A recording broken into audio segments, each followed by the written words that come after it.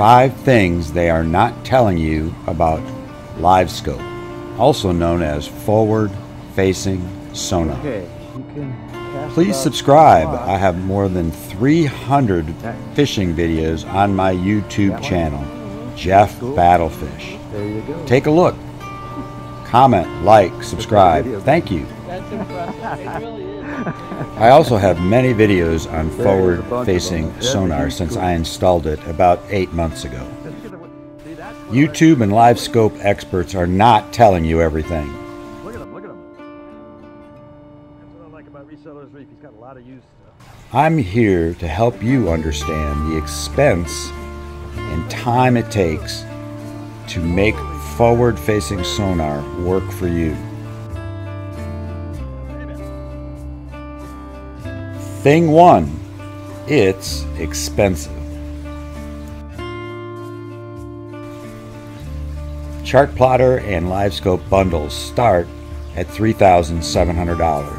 LiveScope alone is $1,700 for the black box and the transducer.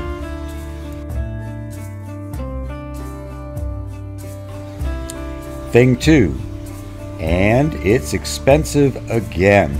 Besides the chart plotter and the transducer and black box, you have elevated mounts, transducer poles, cabling, wiring, and installation. It's recommended you use lithium batteries, so you might as well get lithium batteries for your trolling motor as well, as much as $800. And don't forget the lithium-ion battery charger, $450.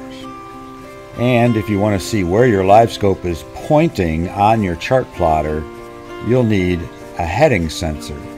Garmin's is called SteadyCast. Can cost as much as $250 additional.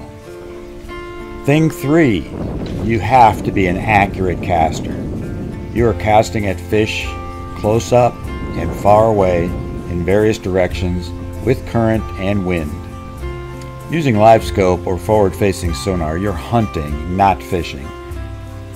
We tracked this tarpon for 20 minutes, and this was the 4th cast before he took the bait. If you have your LiveScope settings set correctly, you can see your bait, and this helps with your casting accuracy.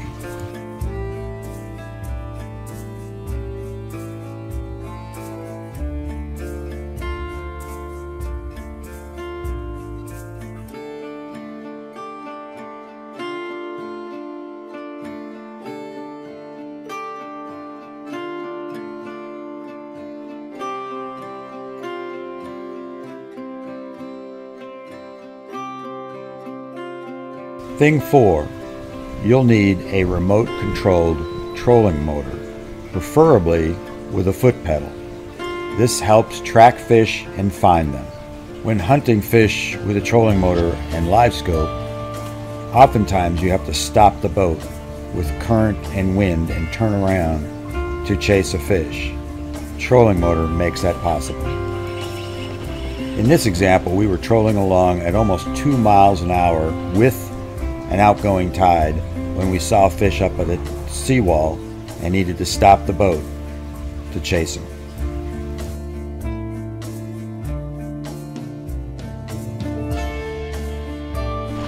Thing 5, time on the water, trying to identify what's structure, what's a fish, what's a catchable fish, and the size of the fish.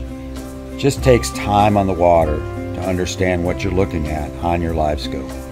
I hope this helps you understand what you've not been told about LiveScope or forward-facing sonar. Thanks for watching. Please subscribe. I have more than 300 fishing videos on my YouTube channel, Jeff Battlefish. Take a look. Comment, like, subscribe. Thank you.